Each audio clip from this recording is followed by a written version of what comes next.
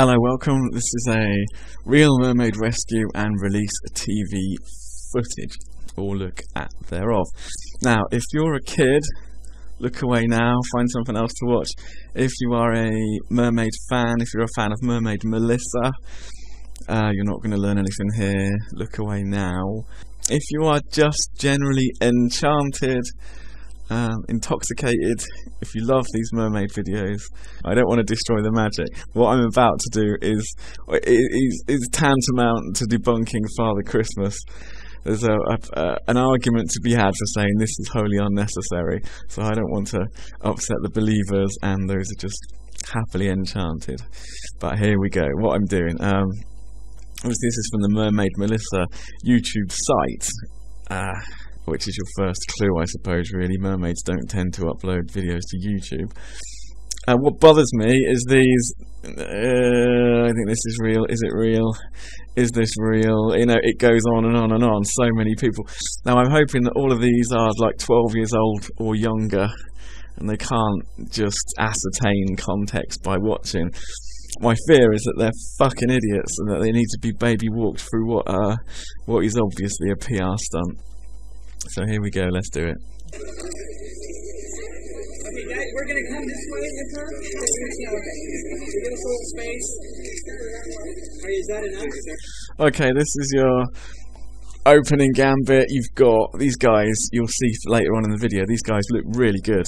The uniforms are standard, there's nothing wrong with them. The way they behave, how much care they take of her, and the teamwork between them, they're not actors. They are genuine fish and wildlife or something. We'll find out later in the video. The press is in attendance, either been invited or come to the thing. This could be explained actually, because the press monitor police frequencies and stuff like that, so they would be there if this really happened. Okay, let's go.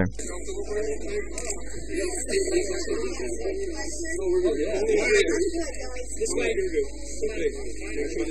Okay, and go away.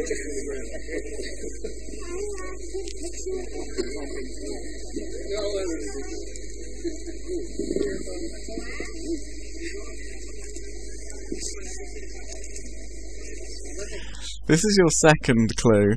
The medical facilities and the emergency vehicles and stuff are behind them. They're walking towards the water. Now the context would be, you've just found a brand new species that's actually got a mythological supporting structure behind it, and you're just going to put it back in the water.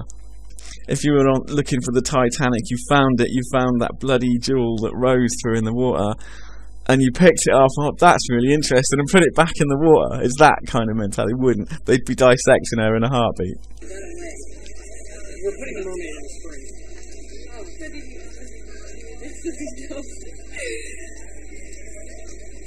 Mermaid rescue. Yes, mermaid, any final words? I'm just glad to get back into the water. I don't know if you heard that, but the mermaid said, I'm just glad to get back into the water. So the mermaid can speak English, and she does it with an American accent. These are big clues. How many other how many other aquatic animals speak English with an American accent? Okay, go on.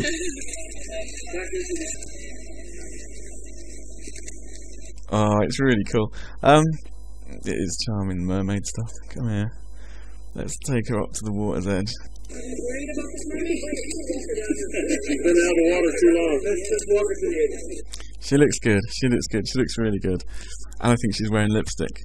15, 20 years ago, some guys put their heads together and said, given a mermaid's life cycle, the depth she would have to go to, the pressure she'd have to endure, the temperature she'd have to endure, the sort of diet she could expect and frequency to eat, and how she would have to move through the water and stuff, what would a mermaid look like? And they basically came up with this idea that it would look like a manatee, very much like a manatee. Even if it had a human looking head, the rest of it would just be blubber. Oh, these guys seem real interested in it. How about we bring her sideways all the way to the edge? This way.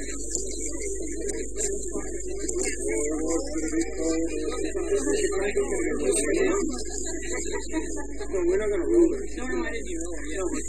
Kind of like that's quite funny. They're actually considering rolling her down the bank. I wonder what she thinks of that. How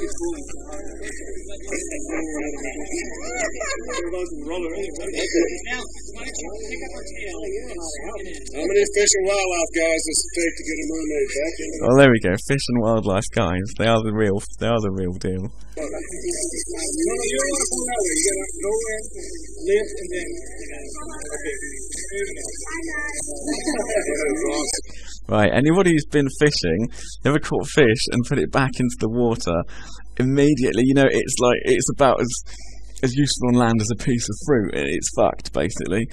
When you put a fish back in the water, it slips away, it's gone, it's a different animal, it cuts through the water, it's so fast, you just don't see, you see it for less than a second once it's back in its natural environment. Now let's see how Mermaid, Melissa Mermaid, handles this transition.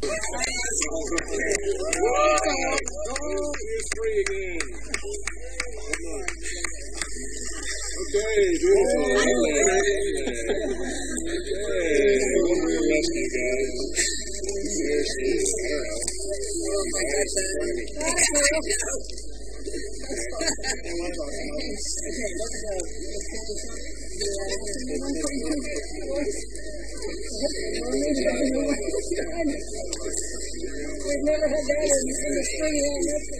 That is not an aquatic animal. That is a land-dwelling animal messing about in the water a little bit. That's not an animal completely suited to the water. Let's have a look. There's another little clue coming up.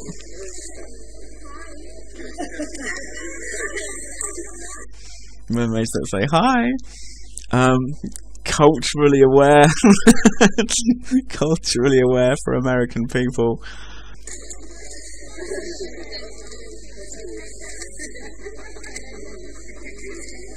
The lack of return to habitat as well, the propensity to wheedle around on this little bit of coastline is another clue. You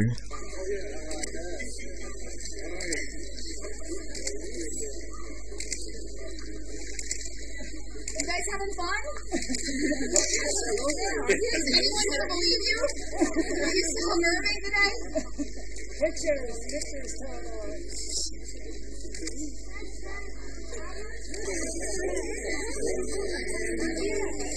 Here we go.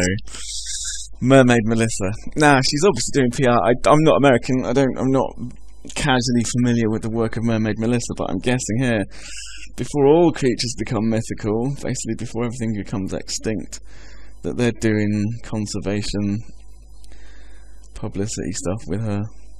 But I think Mermaid Melissa, from what I've seen a couple of vids, I think she's just really enjoys doing it, doesn't she? They've incorporated her into this, but as a sort of a mascot, but I think she just enjoyed doing it, and was spending a lot of time in the water anyway. Okay, debunk. I'm sorry, that was an asshole move, but I had to do it. Yeah, obviously, not real.